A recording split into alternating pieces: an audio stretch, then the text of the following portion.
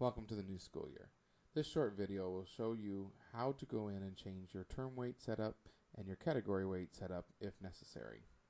We'll start by looking at the staff handbook. Staff handbook on page 15 shows the grading percentages for your final exam grades that the different departments and different courses have selected. Here you'll see grades, final exam grade percentages at 10, 15, and 20%. If you fall underneath the 20% category already, then you do not have to change your term weight setup that has been set as the default from the high school. If you fall into the 10 or the 15 category, then we will provide instructions for you on how to make that change. You'll notice when you log into PowerTeacher, you're going to have some new options and new links. One of them is the PowerTeacher Pro link up here, or you can get to the gradebook by through an individual course, which will select that course for you. So if you want to make a change in just third hour, this is a little quicker way to get to just third hour. When selecting on the PowerSchool Pro, I now access the new web-based gradebook. If you look at the top here, these are your different classes. You can select and work in different classes. I'm going to work out of my first hour help desk interim course. What I'm trying to do is change a setting. So I'm going to go down here to this tab, and you'll notice your tabs on the left-hand side. I have an options for settings, and I'm going to change grade settings, so I look at traditional grade calculations. Once I'm in here, you'll see that I've got my T1, my C1, and my E1 that we've always used. Again, as a reminder, T1 is your total grade for the entire term, which is made up of my C1, which is my course grade, plus my E1, which is my final exam grade. So again, my C1 plus my E1 equal my T1, and this T1 is the total grade that's put on your students' historical grades and transcripts.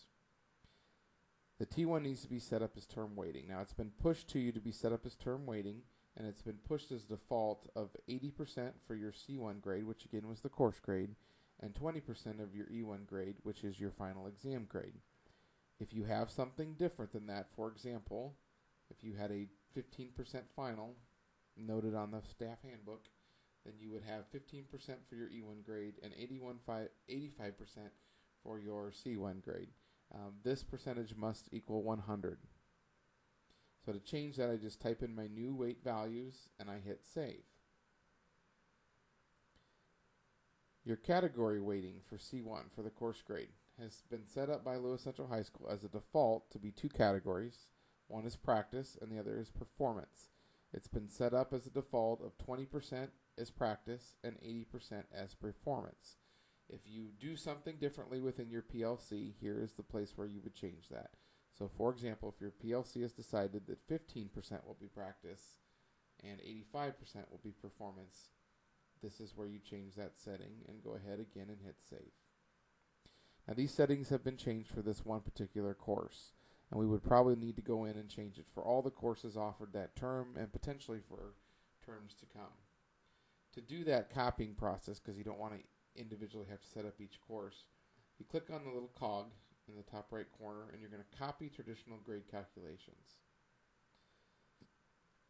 We're going to copy to another class. You do have an option to copy within this one course if your individual courses were set up differently. For example, our engineering department has a 20% final, but some of the industrial technology classes have a 15% final. So you could do within a course, but we want to do all of our courses, especially because we're just teaching this help desk interim all day long. So we're going to select first the from course. We just made the change to the first hour help desk intern course. So that's the course we want to select. So that course is first term, and it's the first hour help desk intern course. That's what we're copying from. What do we want to copy it to? We want to copy it to everything in first term that is the help desk intern. So I select all those at once. You'll notice that they've come up here. So my second, third, fourth, fifth, and sixth hour. Down here is a button for validate. You want to click that first. This does not copy them. It just validates and shows you what you're about to copy. So if you look at your from, make sure that's the correct course and what course is your 2, third hour, fourth hour, and so on. And it's going to copy the C1 and it's going to copy the T1 is what it's kind of showing you here. Then the important step here is to actually click on copy. This then validates what was copied and lets you know if there were any errors. It will also let you know that it couldn't copy for whatever reason and tell you why. So now, if I looked at any course within my first term, I'll notice that the default that this high school had pushed has now been changed, and I've now got my 85-15, and under my category weights, I've got my 15 and 85 for practice and performance. So that change has been pushed to all of my classes this term. If I want to push this change to classes in multiple terms, I can do that also through that copy traditional grade calculations, and again to another class. Again, selecting the class that I set up for first try, first hour.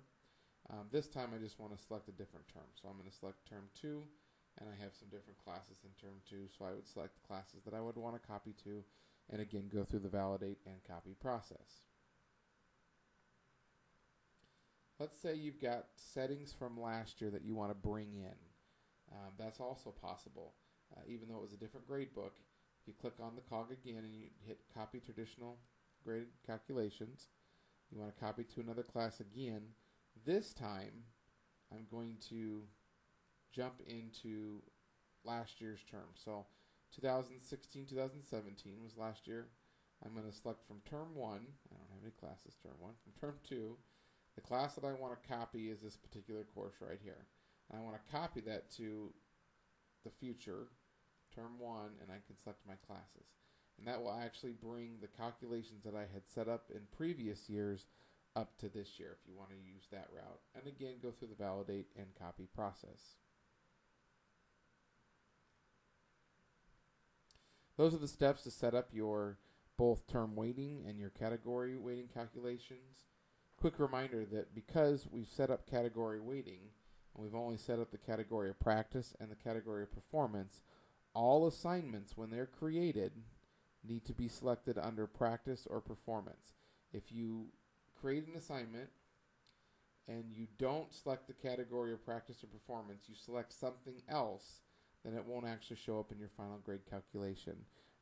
So remember, if you're just going to use the practice and the performance categories, then every assignment must fall under either practice or performance in order to be included in the final grade.